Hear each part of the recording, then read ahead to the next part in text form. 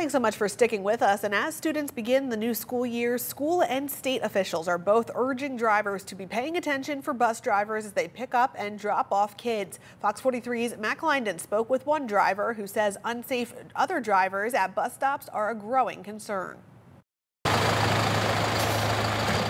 Protecting kids on the school bus. We have an important role to keep them safe. Diane Nickel is entering her 20th year as a bus driver for the Northern York School District and says she's encountered a number of unsafe drivers on the road. She says it's an issue that continues to get worse every year. It's scary and it gets frustrating and you get upset because you know that this child, their life is in your hands right now.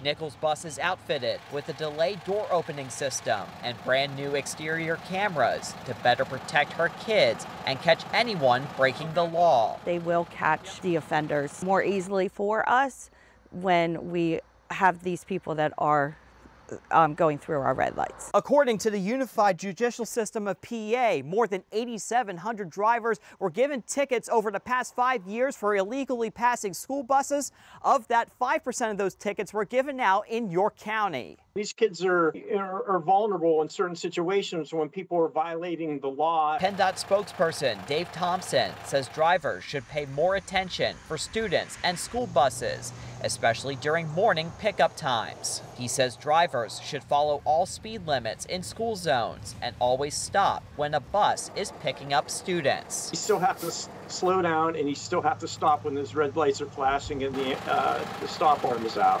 And you have to stay stopped until the lights are no longer flashing. I understand it's going to put you a little bit behind, but if you need to get somewhere, start out a little earlier. Matt Clindon's Fox 43 News.